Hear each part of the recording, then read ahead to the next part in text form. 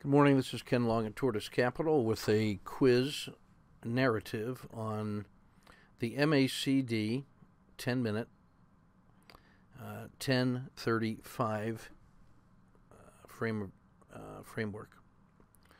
So this is a new implementation of the RLCO and Bollinger Band framework, but applied on 10-minute charts and looking at the MACD as a way to replicate the signals we get in the RLCOs for those of you that don't have access to moving linear regressions.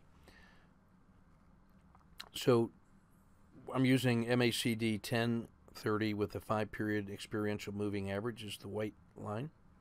And then I've placed a 30-period Bollinger Band plus or minus 1 standard deviation on the exponential moving average. So that's a 30-period Bollinger Band on the white line.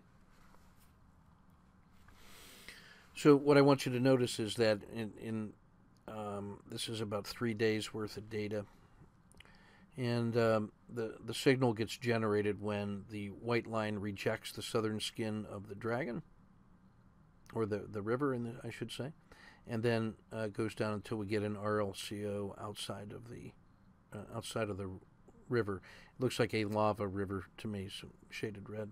Right?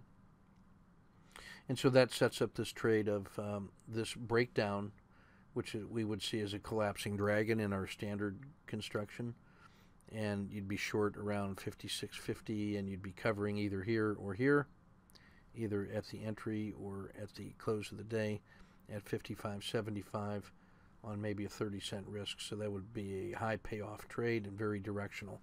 One of the reasons we choose Mexico is because it exhibits extreme directionality compared to other indices, which makes it a great frog candidate, a frog champion, in fact. So that's the kind of target I like to be concentrating on during the day, are ones that have a natural tendency to be very directional intraday, and Mexico is one of those.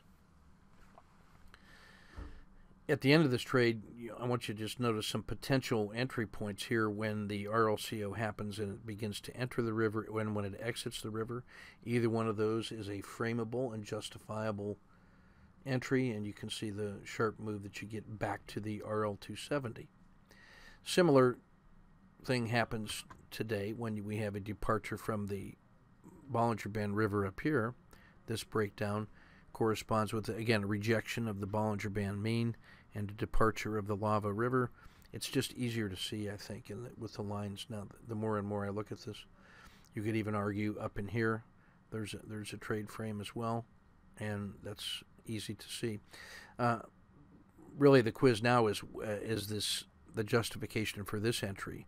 So this entry looks very much like this entry over here, this posture, after a unambiguous move down, and then a bottom is put in and some price improvement, and we would see probably an owl pattern if we had the full RLCO framework on here. But in terms of a simplified dashboard, I just want you to notice the opportunities that are abundant and the kinds of simplified signals you can use to drive this car down the road, and that this is my favorite pattern here, where it rejects and I can get short, and then it covers, and I'm just going back to a retest of reasonable prices.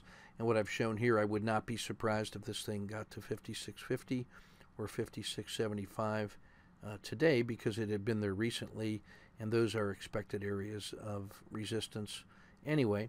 And on this one, if I get a move below 55.75, I'm short, and then my targets are way over here to 55.50, and by that time I'll be at no lose plus dinner for two, and then a move below 55.50 becomes a massively good move, and you could see another one of these large downward moves in Mexico. So it's Ken Long from Tortoise Capital with a trade frame narrative using the MACD 10-minute framework using parameters 10, 30, and 5, and simplified RLCO BB framework. Thanks for your kind attention.